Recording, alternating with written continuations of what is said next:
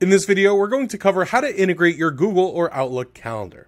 The integration with Google and Outlook Calendar allows for the events that are created in Wealthbox to flow directly into your personal calendar, but this would work in the other direction as well with a full synchronization. Any events created on either end will flow over to the other side. So to actually set up this integration, you would first navigate to your applications at the top right to the right of your name.